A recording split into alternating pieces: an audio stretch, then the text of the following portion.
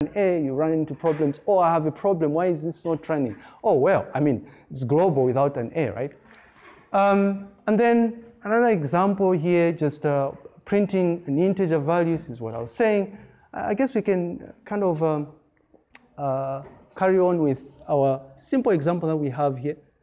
We're saying if you want to print an integer, key thing here is for you to print an integer, you look at the system code for printing an integer, right?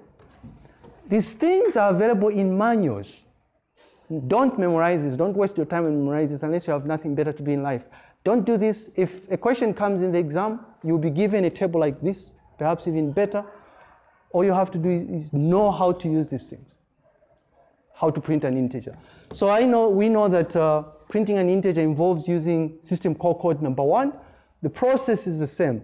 You initially, let's say we want to print, because right now when we run this program, right, this Kapemba program, we run it, all it does is it just loads the value 5 into register 8. But what if we want to print that, we want to see it on the console? It's not there, right? Console there, it's not there.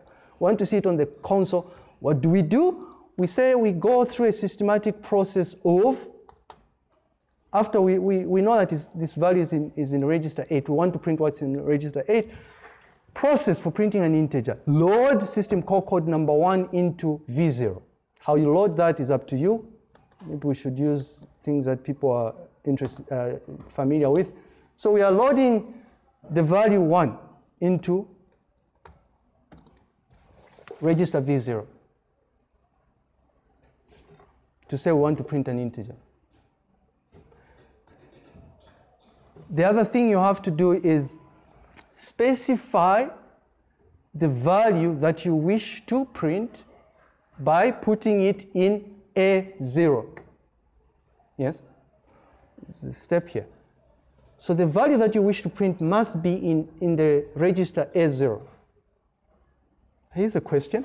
How are we going to put the value that is in 8 into A0? Yes, Miss Mlenga. Putting on Adidas, right? How do we put the value that is in register 8 into A0?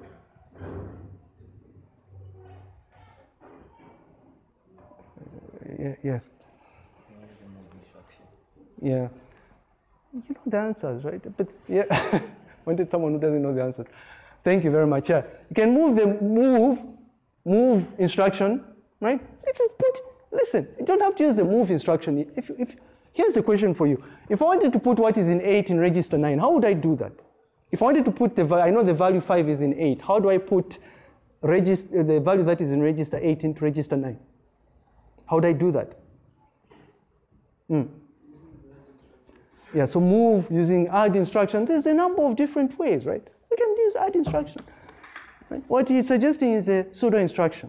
What he's suggesting is something that is intuitive to most of us because we've been using the add instruction. How do you do that? We want to put what is in A0. And how do you do that? We put what is in 8 into A0. We just add the 0 to what is in 8 and put it in A0. Boom. Right? Line number 9. Done. Now once you put the value that you wish to print into A0, which we've done in line number 9, you then issue syscall. Always when you're making use of a service, an operating system service or a system call, you must issue syscall to signal the fact that you want to call a particular service, a desired service. So syscall. And then once you save this program, you go back to QtSpim, you initialize and load or something, and then you run it.